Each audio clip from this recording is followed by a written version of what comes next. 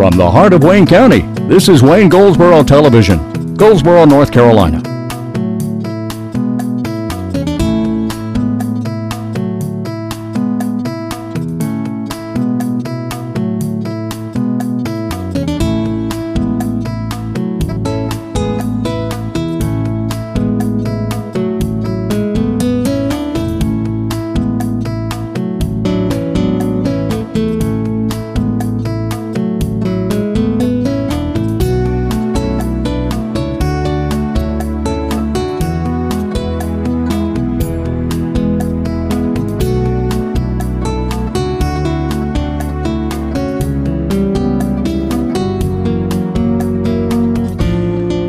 Good morning. It is Wednesday. It's the middle of the week and it's October 16th. How about that, Gee? I hope you're keeping up because I'm having trouble.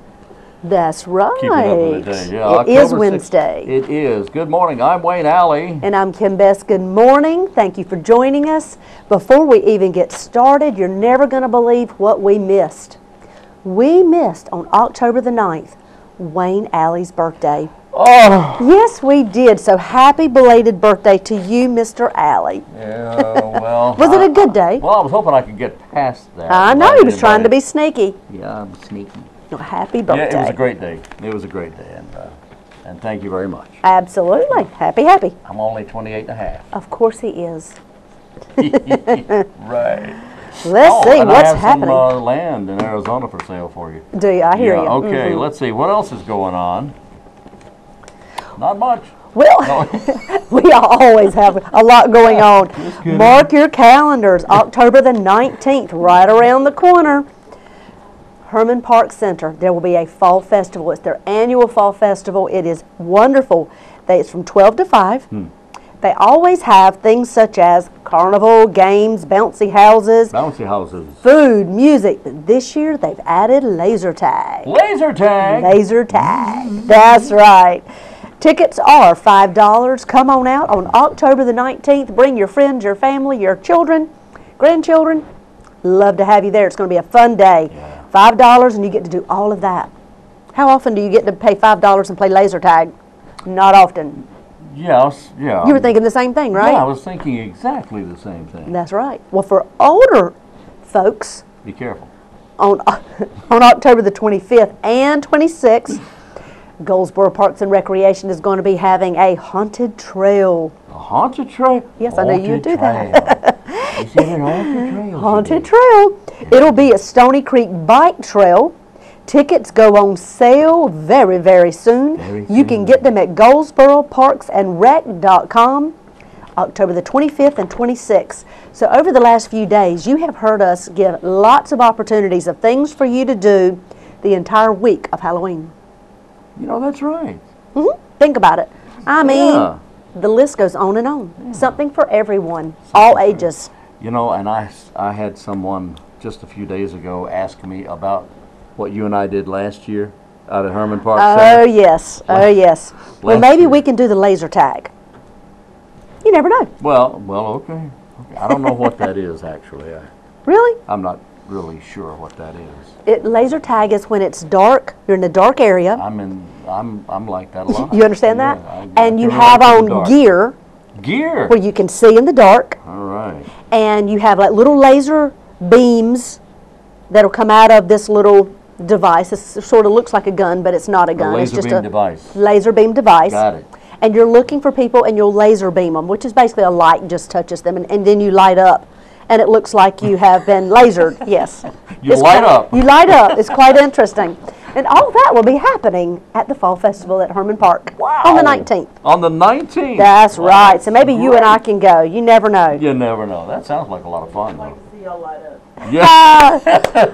Our producer said she'd like to see us light up, and we will do that possibly. We'll see. Okay, well, we'll see if we can work that out. That's right. All right. Anyway, I did want to mention on a kind of a serious side here, we're in the middle of changing seasons. We're in fall now, and of course, before you know it, December 21st, just before Christmas, winter will roll around. And of course, January, February, March are 3 months that you really need to be aware of the weather. If you're keeping track, if you're a weather watcher, you need to keep track of when the weather becomes lousy. Bad weather will often bring freezing rain and or ice to the area, and when that happens, there's a good possibility you could lose power in your home.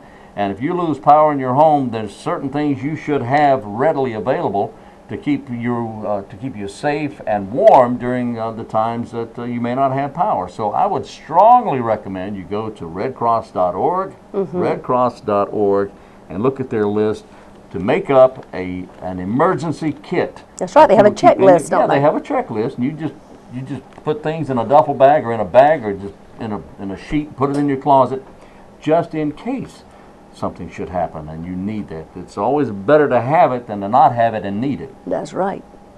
Okay? All right, well, let's go to our interviews, so stay with us, and we'll be back with you in just a few minutes.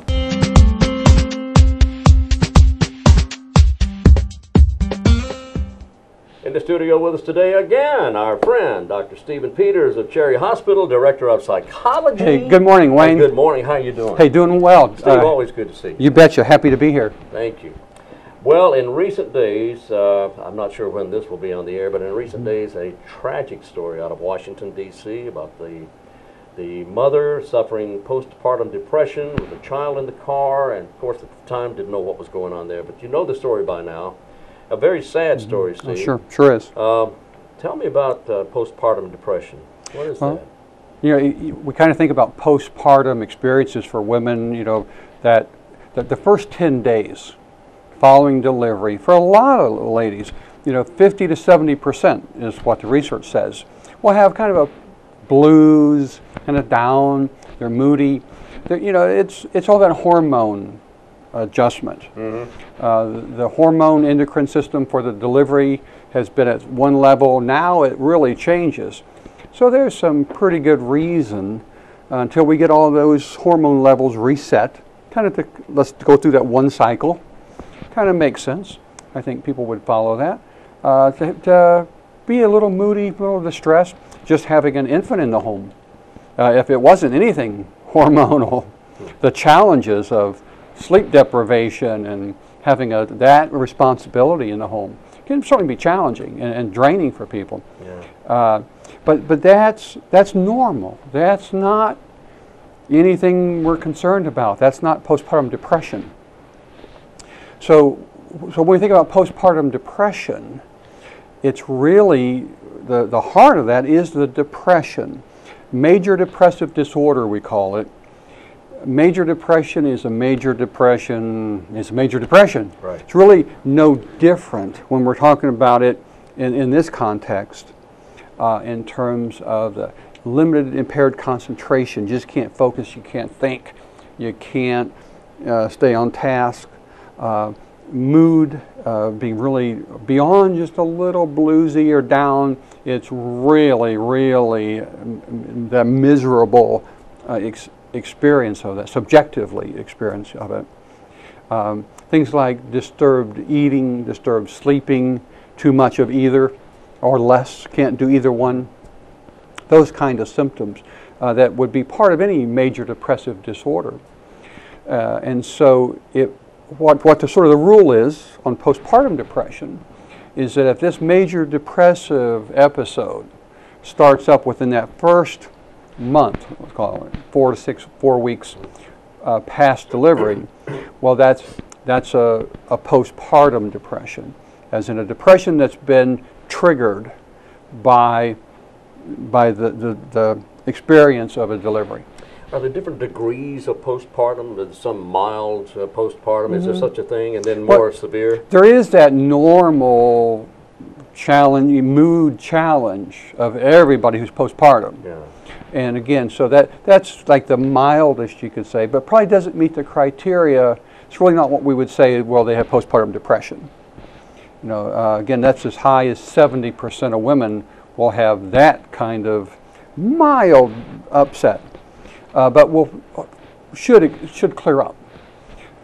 When a major depressive episode, you know, now there is mild, moderate, severe, but since we're already talking about a very major shift and change in someone's affect or emotion, even the mild variant of this is pretty serious. So a mild major depression is something that we get very concerned about. Is there another condition that perhaps this could be compared to? Similar action, similar line of thinking? Because the tragic story out of Washington had this lady driving with her one-year-old child in the car in such erratic behavior, crashing into a barricade, leading police on a chase of all things. Did she know what she was doing at all? Yeah, these episodes or this level of depression can reach the point where a person has some psychotic-like or psychotic features. So that their thinking gets confused. They could have some very delusional thoughts, things that just simply would not be true, very disorganized way of thinking. So those symptoms at its most severe could occur. So we do have a postpartum major depressive episode with psychotic features, so that someone is very disturbed. So that could be. There is a level of severity of this that speaks to that. How is this treated? Is there medication? Well, yeah, and fortunately it's very effective. It is? Yeah. Okay. You know, depression by itself, you know, again, not thinking about postpartum depression, probably most of us think that it's probably the #1 most prevalent psychiatric disturbance, period. Depression is something that's, you know, most people will experience, even a brief taste of it from time to time, and probably have the ability to get through it, navigate through it, and get past it. When that's not possible, and so certainly in a postpartum depression, there's antidepressants, and we have some very effective antidepressants.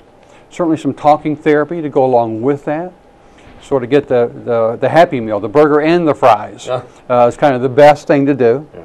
Have somebody to talk to, get that emotional support, kind of think through what you're doing and all the challenges of dealing with a new infant in the home.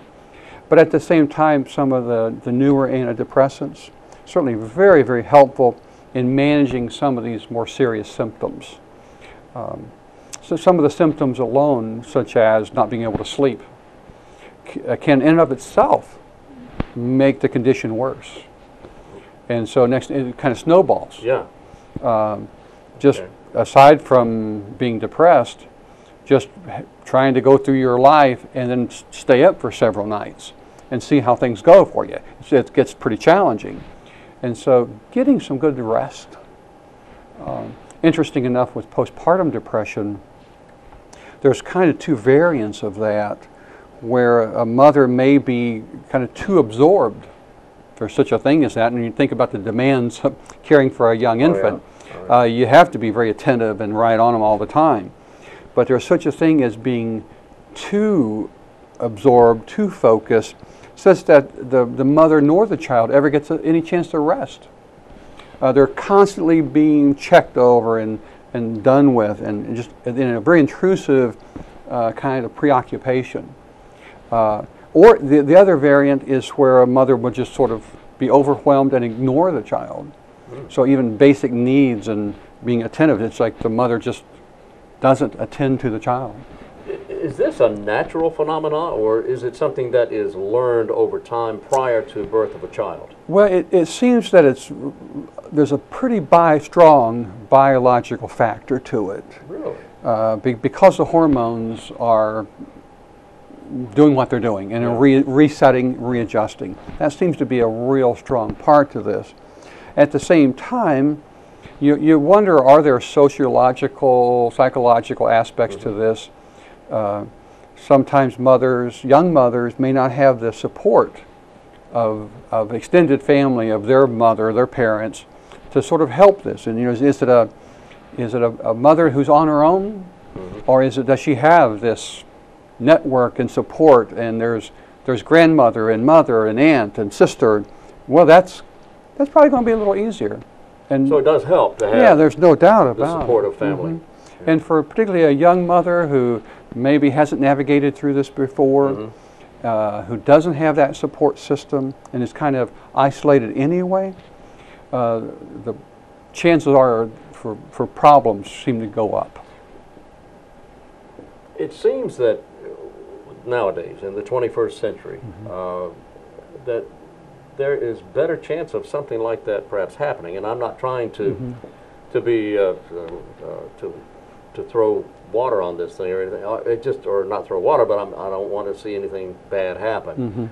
It just seems that with military personnel, women in the military, who have children, and they're away from family, or perhaps women who are traveling overseas on business, or traveling around the country on business, and are separated from their family. This could be more likely to happen? It could, but you know, sometimes, particularly in the military families, there's more of a network among the ladies, or the spouse that's there. And I think certainly for the armed services, they know this. And so they're attending to that from prenatal care to well baby care, a better system really attends, so they may get attended to even better than those that would be stateside or somewhere else. Now, could it be in a lone outpost far away from anybody? Yeah, that's going to be challenging. But in bigger bases, bigger installations, they are pretty on top of this. And for the most part, you know, we have such good prenatal care, at least the availability of that if people access that, and which obviously hopefully most people do. And so they're connected to a healthcare provider, and so as the baby's delivered, and if there is some struggle, some signs, there's somebody right there to say, "Hey, sweetheart, we need to talk about something here." You know. I see that. How important is the spouse's role in this? Pretty big part of it, and as far as that safety net. That's kind of how I think about it. It's time to step up, dads, and do your part. Mom needs a break. Well, yeah. And so, yeah, she needs to rest a while. And so that means picking up this little bundle of joy and you doing your part. That's right. And so that's, and I think a lot of guys are able to do that. We are in the 21st century now. People know that, and that's kind of cool for dads to have that bonding time with the child. You know, you're right about that. That is really cool for a dad and his child to bond very cool. like that. Yeah. But it's not, you know, some dads, it's a pretty scary idea. It is. This little bundle there, it's kind of hard. Don't want to break it, I mean, after all. But taking care of their wives. And this young mother. That's the issue. So aside from rest or lack of rest, what would be some of the other symptoms that one might see? Certainly, just appetite can certainly be an issue. Either eating too much and just having no appetite. Any disturbance in that it kind of goes right up there with sleep disturbance. Sleeping too much, not sleeping not enough. Okay. That mental concentration of can't focus, can't be on task, can't take care of what I need to take care of. And gosh, with a new infant, that's probably a big list of what you have to take care of. So it's pretty demanding, no doubt. But that struggle to keep up with everything you have to keep up with. Does it put more pressure on the mother to feel like they absolutely have to do more? Well, you know, I've got to take care of the child. Oh, but I've got to wash the dishes. Oh, but I've got to, you know, and my husband's not here right now, so I've got to do that much more. And he's busy and he's working, so is this much more pressure on it's hard. the mother? And so for mothers that can get organized and say, well, I'm going to do that while the baby's sleeping, and kind of organize their day, and I'm sure it's a very demanding, challenging day. But there are ladies that seem to manage that. And the fact is they need some help. Whether it's from friends, neighbors, family, to kind of help with those other things that only the mom can do otherwise. Well, it's certainly a tragic story out of D.C., and you would suggest perhaps anything that appears to be out of the normal, outside normal, eating too much, eating too little, not resting enough, resting too much. A very depressive mood. Depressive mood. Low energy. And again, with a new infant in the house and not much rest for anybody, how could you have a whole lot of energy? That would be hard. But really just struggling that way, those kind of symptoms of depression, that's when we need to be talking to somebody, talking to your doctor, that you think that the depression is getting out of hand and you need some help with that. And be honest and open with your healthcare provider about what you're going through. All right. Dr. Stephen Peters is the head of psychology at Cherry Hospital. Thank you, sir. Hey, anytime. Thanks for watching. This is Wayne Goldsboro Television, in the heart of Goldsboro, in the heart of Wayne County. All right, now we're at the vegetable garden and we're talking with Peggy and Russell and Donna here. And folks, thank you for speaking with us here.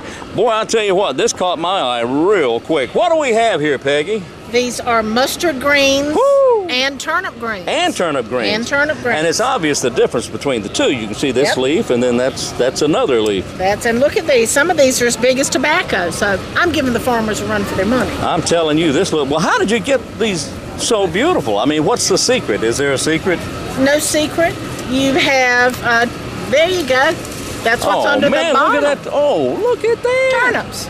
Ow! All right. Why do they look so good? Tell me what the secret is. Water. Water. Water. Who ever heard of that? Good soil. Good watering. Good soil and good water. All right. Yes. What's the soil mixture?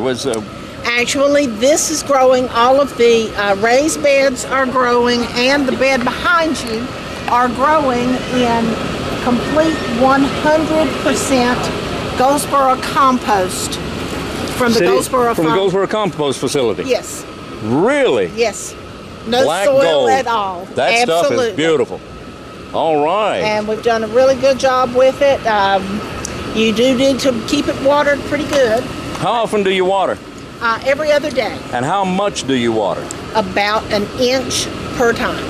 About an inch watering. every other day. Mm-hmm. All right, now a lot of people, or some people I should say, will water an inch a week. Of course, it depends on how much rain you get and how much soil, how porous your soil Right. is, or how compacted it is. But is that a good rule of thumb, and an inch every other day?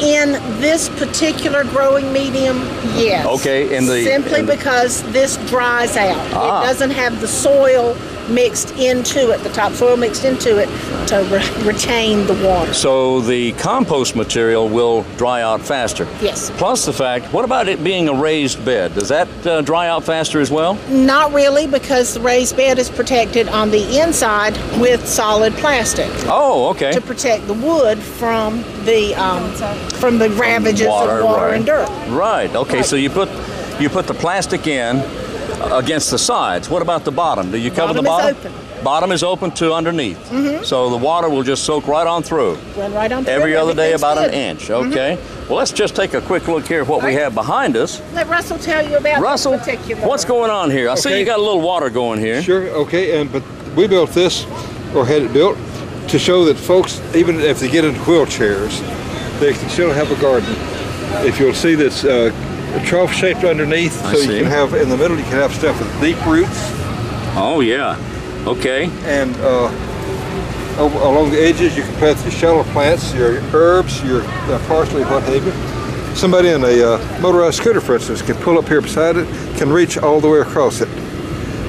And if this was all the garden they had, they could put a tomato plant in one end, a bell pepper in the other end, some salad greens in the middle, have fresh salad all summer long out of their own garden. Now, peppers and tomatoes grow well together, right? Sure, yeah, they do. All right. All right, now I notice this material here. What kind of material you got here? This is shredded paper. The reason we use that is because it's cheap and we had it. And you can shred it. Yeah, this has just been run through a shredder. All right, this is okay. Newspaper would do the same thing. Newspaper will do fine. You can shred newspaper. Wheat straw, anything to keep help keep the moisture in the soil. Okay. It prevents evaporation, and then you can see over here on the ground, we don't have any weeds. I noticed that. Well, let me ask you about this plant right here. Okay, this is a beet. Right. And it would have been better if we hadn't had tried to grow it for show. We should have put dirt up around it, mounded it up, and it would have been bigger. And well, that's okay. It makes a good demonstration thing here. Now you have a hose here. Right. Let me show you down here. That's even better. Got a better look at a hose over here. This is I see. It's just soaker hose on it. Let me get on the camera. And over here is the head end of it. I see. PVC from the hardware store. Yeah. And the soaker hoses go under the mulch. Got it. All right, now soaker hose. If as I understand it, if the soaker hose is covered with soil or with well, something to protect it, it'll last a long time. This kind right here doesn't hold as well. It's made out of used, you know, old tires. Right, recycled tires. Right, so that part you have to replace. We have to replace every couple of years because you'll get a blowout occasionally. And when it gets to the point where you got more blowouts than hose, we replace it. Okay, recycled tires and blowouts. I got it. I got it. All right, now we have some beans here, right? Right, but the beans, we planted those about 2 weeks too early. Uh-oh. Or the weather, they like the weather too much or something, because we planted it according to the calendar, but they came off about 2 weeks ago. We've got about more than 20 pounds out of this little bed right here. You've got already more than 20 pounds of beans out of here? Right, and all right, that's a lot of beans. All right. Okay. These are 4 by 8 foot beds. 4 by 8 foot. Okay, and you can see how the soaker hoses are hooked in with splitters on the hose pipe. All right. Got a timer. Run to a splitter on a timer. And all right. Before the fair opened, and this was sort of a permanent installation, yeah, I had a fertilizer injector back there by the faucet too, and I could, with one timer, I could fertilize and water everything here that's not in a pot. All right. All right. Can we talk to Donna here just a moment? Sure. Donna, sure. come. I can do the easy stuff. Tell me about your eggplant here. Well, that's a Black Beauty, and of Right. course this is what we call a growing pot. Right. Peggy and Russell use these. I think they order them from a website, and I think they're like $9 each. These pots? Yes. That's a porous pot. It is, and the great thing about it is it's easy to move. And of course it's porous, and of course when you're through with it, at the end of the year, you can dump it out and store it and start all over again. All right. And of course there's a beautiful eggplant. Oh, wow. Oh, yeah, a couple of nice ones there. Yeah. Now this next thing over here is my absolute favorite. I know, I was headed this way. This is my favorite. Now we all know about green okra, but Yes. this is a red okra. Get out of here, It's called really? Clemson spineless. Clemson spineless. It's a spineless okra. All right, that's it right there. Yes. That is beautiful. We do think this is a hybrid. Do we think this is a hybrid, isn't it? This Clemson? It's not. Well, you can save the seeds and replant it. Oh, okay. The advantage is that you can have a pod this large, and it will still be as tender as one of the little baby pods, which I don't see at the moment. But so you don't have to pick it every day. You can pick it every 2 or 3 days. Well, now I was going to ask you about that because with what I've seen, and I love okra. Yeah. Who doesn't? Yeah, it gets stringy that big. They get stringy when they get that big, and they get tough. Right, but these that longest one would still boil up fine. In fact, maybe. And did we eat some of these the other day? And they were delicious. We ate these raw. Absolutely fabulous. Tender, sweet, kind of sweet. All right. Do they turn your face red? No. Oh, good. Oh, and they do turn green when you cook them. Oh, they do? Okay. Interesting. All right. All right, let's go back here and look at this squash. That's actually a pumpkin. I mean, okay, it is a pumpkin. But there's no pumpkin on it. Okay, pumpkin, squash, whatever. But there's no pumpkins on there. Right. All right, now I do see some blooms. Are pumpkins going to happen? They will be too late. The frost will get them. Okay. But we planted this late July, and it really didn't have time to do. Yeah, But okay. this is one plant. This all came from one seed. This pumpkin Yeah. plant came from one seed? Isn't that awesome? Can you eat pumpkin leaves? You can eat pumpkin blossoms. You can try Can them. you? Yeah. You can eat pumpkin blossoms. Yeah. Again, we're using the grow pot here. Right. And I believe this is just these are Roma tomatoes. Oh, I love Roma You tomatoes. familiar with the Romas? Oh yeah, I eat them Great all the for slicing. time. Mm-hmm. They're great. Great in anything. And Yeah. of course, in the tomato cage. Yeah. That's a large plant there. Beautiful. All right, now if you choose a smaller grow pot, the plant will be smaller, will it not? I don't know. I think that eventually it would sort of stunt the growth to some degree. So you need to always, of course, choose the right size container for the right size plant. But of course, then it's not going to put off the same yield in Right. a smaller Right. grow bag as opposed to the appropriate size. And of course, for accent, we have these beautiful mums. These. All right. Peggy, how long have you been attending to this? We started this garden, and Eddie Pitzer gave us a bump start and helped us out by building our new raised bed garden so we could do some accessibility training for Wayne County. Right. In March of this year. March of this year. March of this year. Yes. All right. There was a garden space, but we turned it from a garden space into something that you can harvest and work with even though you have a disability. All right. Even though you have a disability. Now, that's all right. That's all right. Come back over here. Come back over here? Yeah. Now, you're saying that even though you have a disability, these raised beds are good for people to access if they're wheelchair bound or if they're non-ambulatory. Example. Slide right in underneath. You can reach all the way across. Even if you had a shoulder difficulty, you can reach halfway. Right.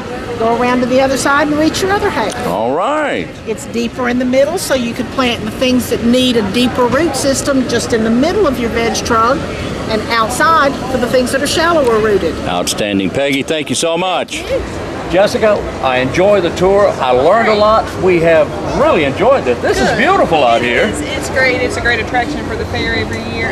This is just one of the many projects that the Extension Master Gardener volunteers do for in Wayne County. Right. And it's a great teaching tool. People can come to the fair. They can get ideas and learn about some different plants and new plants they can add to their landscape, or learn about vegetable gardening, how they can. And to me, the main attraction of it is it's something you can do in a small space. It doesn't take a large area to really have an attractive garden at your home. It does not take a large area to have a flower or veggie garden at your home. And can people, during the course of the fair, can people talk to some of the master gardeners? They're here. They'll provide information about the gardens, about the plants, or they can answer gardening questions that you have. Whether it's about fall webworms or different pests or plants and so forth, and they can help you with that. We've got publications here, soil sample boxes, all kinds of stuff. Wow. Available. All right, now that's something I'm glad you touched on that. I want to clear something up real quick, or at least mention it again. Is soil sampling. Now, soil sampling is free, except the rules have changed now. When is it not free? During the peak season, which is going to be December 1st to March 31st, the soil samples are going to cost $4 each. And what we're going to encourage is for homeowners to go ahead and do their soil sampling now, or wait until after March 31st to get their soil sampling done, so you don't have that fee. Thanksgiving falls right before December 1st, so really we're recommending, about beginning or mid-November, go ahead and get those soil samples in, and don't wait till the end of November, because actually the Thanksgiving holiday causes that deadline to be a little earlier. That's right.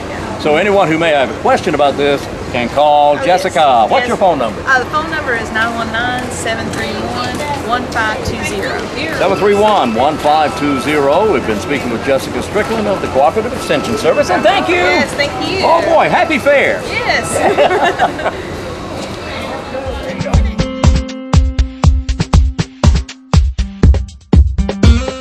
All right, we're back. It is a Wednesday morning, and I'm not going to say hump day. I'm not going to say that, okay? Because he's not going to say that. I'm not going to say hump day. Well, guess what's happening soon? Among the list of the other 45 million things we have offered, we have a fantastic chili cook-off. Chili cook-off. And this is all a part of the Community Soup Kitchen of Goldsboro. This is their fundraiser. It will be October the 26th. That's a Saturday from 11 to 2. And you have two options of ways that you can participate. You can get a team together and see if you can cook your very best chili and win that title. You can also pay $5, and kids under 5 are free, and you can come and taste all the different chili teams' chili, and you can vote for people's choice as to who you think has the best chili here in Goldsboro. This is all taking place at the Center Street Jam parking lot, 132 South Center Street, right here downtown Goldsboro. First time they've been here. We're glad to have them back. Let's see. If you want to have a team, $75 is what your entry fee is for your team. There's entry forms and all that available at communitysoupkitchen.org. Or you can give them a call, Wayne, at 919-731-3939. What was that number again? 919-731-3939. Oh, okay. chili cook-off, all the benefits for the Community Soup Kitchen of Goldsboro, Saturday, October the 26th, 11 to 2. Center Street Jam parking lot. Love to have you back. Oh, boy. It is great. If you've never been before, it is quite interesting. Every booth, every team is set up. They can decorate with their own theme, and they all do that. Just that. They have their own theme, and everybody has their own recipe, and they are all vying for that title of best or people's choice for the best chili in Goldsboro. Come on out and join us. It's open to the public, $5. You know, that is wonderful, and that is wonderful. I am really excited about today's program because Why is that? One of the interviews we're going to be doing is with Dr. Stephen Peters. And Dr. Peters is the head of psychology at Cherry Hospital, and he comes by from time to time, and it's just two guys sitting around talking, and boy, if you know Dr. Peters, he's just a nice guy. Wonderful. To sit down and talk to. He's so easy to talk to, and he covers a lot of stuff. We cover a lot of important things today, and I hope you're able to stay with us and watch this interview because he's just got some great information. We like to have good information. Yes, indeed. And I've known him.